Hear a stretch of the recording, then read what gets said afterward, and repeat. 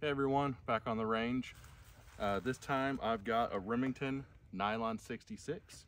It's a very iconic gun, very nostalgic. Tons of people had these. Started making them in 1959. They made them for 30 years all the way up to 1989. Came in 3 colors. The brown, of course, is the most common. Then they had a green and a black. Also had a stainless model. This one is tube fed through the rear. They also had a model that was magazine fed, but it didn't work as well. It had some problems feeding. They did recommend that you used high velocity ammo with these. And so this time we're going to be shooting some Winchester, I think these are Super X. They're 36 grain hollow points. They're copper plated. Got it loaded up. Let's see.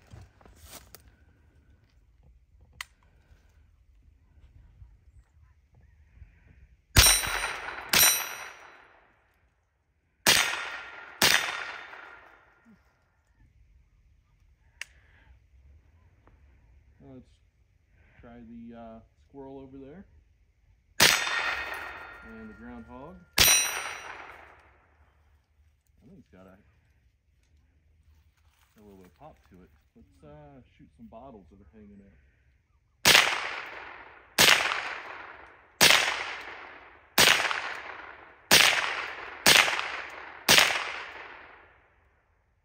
Let's try some bottles over here. Ooh, we're out. Does not hold open. It's kind of weird. It feeds through the stock. Had lots of tube feeds before, but never through the stock.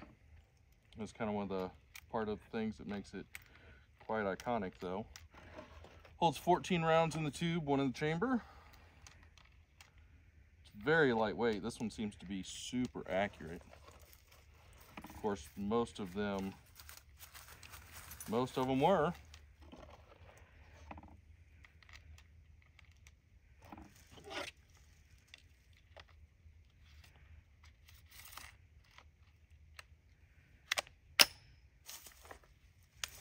Go back to the bottles over here on the right.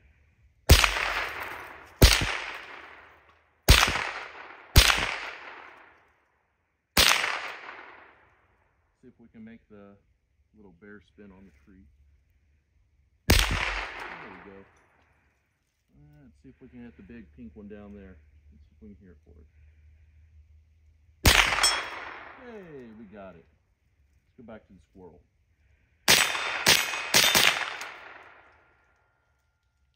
This thing's pretty fun. Just put another set through it.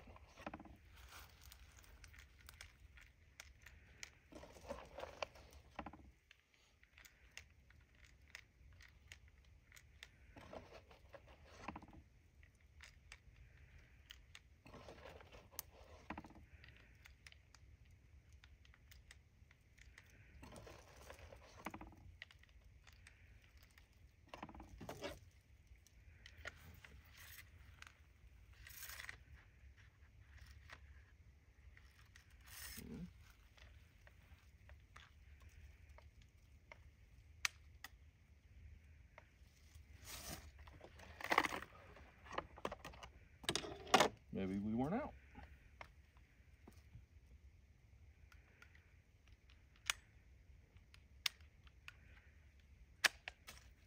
Yeah, had one stuck in. We were out, but had one stuck in.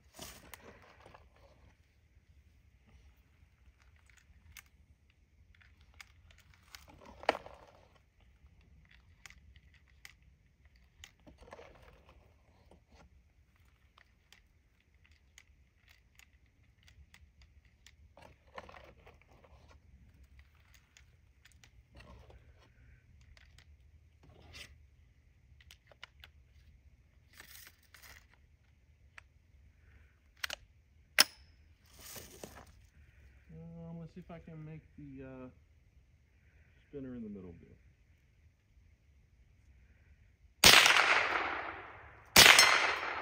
Got one. Let's make some more bottles dancing away.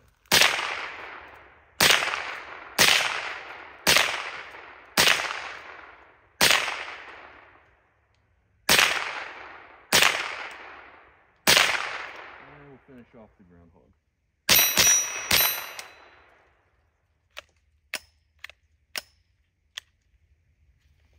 So I talked to a bunch of people that had these, or their dad had them, or whatever the case may be.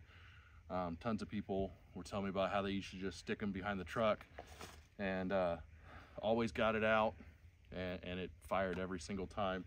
Tons of memories with these. This is the first time I've ever shot one. I got to say, it's pretty accurate. I think I was hitting the blue bottle even though it wasn't dancing, but all the others were. Very light.